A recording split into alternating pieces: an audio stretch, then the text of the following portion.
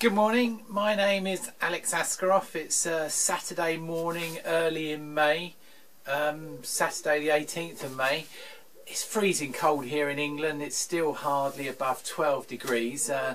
Global warming people have they've gone away to decide what's gone wrong. What I'm going to show you this morning is, I was going to go fishing, now I'm going to show you some sewing machines. I'm going to show you two rare toy sewing machines. Now, the first one is the Bernina toy sewing machines. Both these companies, Bernina and Elna, which I'm going to show you today, make fantastic modern machines. They always have done. They've made great machines. And this is the Bernina toy sewing machine. Very, very rare little machine. And it does a beautiful little chain stitch. And I'm just going to show you a close-up of it. Pretty, pretty little machine. Now let's just see if we can just take this off here. There we go, small, sweet, and it produces a little chain stitch. So there we go, just goes round and round and round. Now I don't believe, this might have been made in Switzerland or it might have been made in Italy. It doesn't say on it, but it is an absolutely spanking little machine, and a real collector's dream. So that's one of the machines there. And the next machine I'm going to show you is an Elna toy sewing machine. Now, I've seen a couple of Berninas over the years. I mean, they're rare, but they're not that rare. But I've never seen an Elna toy before. So what we're going to do now is show you the Elna. I came across this recently. And it's just a delight.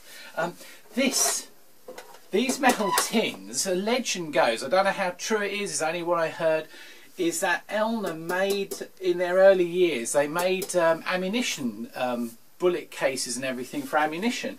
And so the tins on the early Elnas look very much, especially the big ones, look very much like these old containers. Now this is the Elna chain stitch. Now this is a genuine Swedish machine. No, Swiss, sorry, Swiss. And it is it's just a gem. Again, a chain stitch. But now, this is the big difference. This is the real big difference. This says on it, made in Switzerland. And all of a sudden, you're in a different quality because the Swiss engineers, they're in another world. And as you turn the handle, it is just so smooth and silent.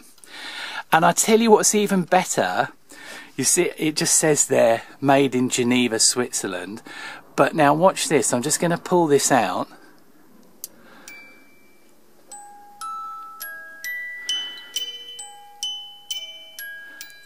How sweet is that? So when you're just sewing away, you've just got this beautiful...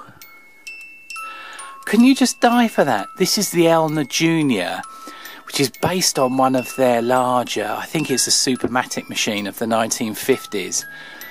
But it's just such a delight to sew with. And if a child got one of these toys when they you know, 10 or 11, they'd probably sew for the rest of their lives. So there we go. I just wanted to show you those two machines. So you can see, this is a little Muller 15. You've got to watch your Muller 15s because lots of copies about that. And the Chinese are faking the Muller 15s very well, except for little bits of plastic and stuff like that. And you can't tell the difference with the genuine Muller 15s. Again, very smooth machines. So there we go. I just thought I'd show you a couple of really beautiful machines instead of going fishing. And I hope you enjoyed it.